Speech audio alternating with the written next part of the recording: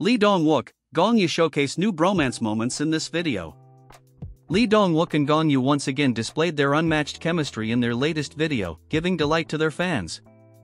The duo leveled up their bromance and almost acted as a married couple in their latest brand endorsement shoot. Gong Yoo and Lee Dong Wook are known for playing the titular roles of Goblin and Grim Reaper in the hit drama Guardian, The Lonely and Great God in 2016. Since then, the two never failed to entertain the audience with their on-screen bromance. However, this is not just present in front of the lens, as their close bond continues since they're friends in real life, too.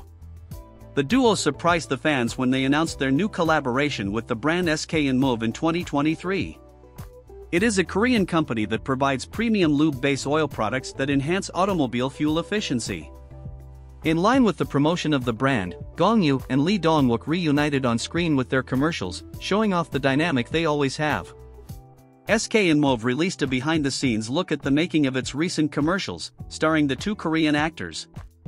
On March 13, Gong Yoo's agency, Management SOOP, shared an additional never-before-seen footage, revealing even more fun moments of the heartthrobs.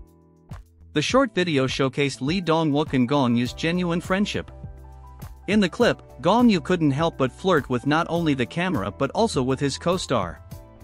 Fans who have seen the clip had to agree that the duo's chemistry was better than ever. Lee Dong Wook and Gong Yoo playfully couldn't keep their hands to themselves when around each other.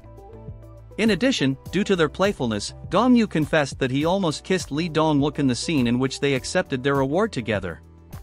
Not only that, the two hilariously made a joke of getting married. There was a scene where Gong Yoo made an announcement saying in the mic, "Today, we're getting married."